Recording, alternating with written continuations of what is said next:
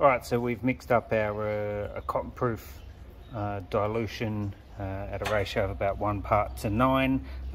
Note, when you go to mix the product, just make sure you give the bottle a really good shake. It does end up with some solidified or separated bits in there, and you want to make sure that that's been really mixed in and you haven't got any chunky bits floating around in the liquid.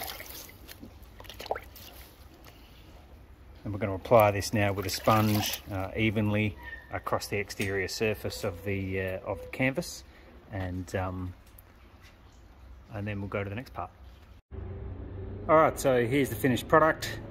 The canvas is still drying after the application of the Nikwax Cotton Proof product. We've mixed it up as per the directions and applied it generously with a sponge. The 4.5 litres, close to 5 litres that we made was pretty much the perfect amount to treat the entire camper on all sides and the roof, and also the small swag that we did at the same time. We found there's a bit of a unusual gooey residue left after the application. I assume this is some of the product that gets into the fabric as you're applying it, and it's beading up as we're applying the product with a sponge.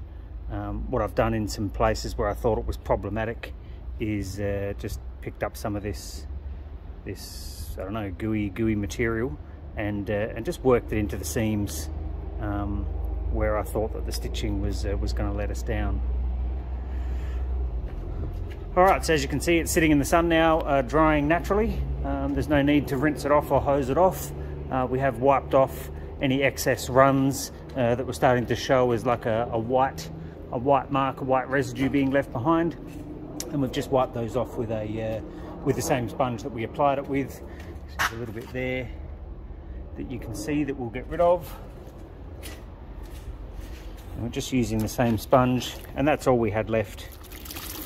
It's probably about 150 or 200 mils of product left over from the application.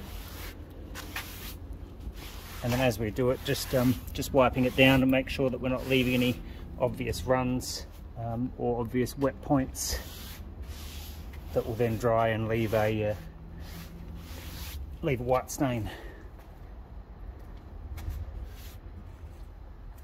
This sponge and this bucket are pretty much good for nothing else now, so they're just going to be put to the side and used for future applications. So what we're going to do now is leave the camper to dry, and then once it's dry thoroughly, we'll do a quick inspection, and then we'll do a water test to see how good the Nikwax Cotton Proof product is for restoring water repellency on a vintage canvas camper.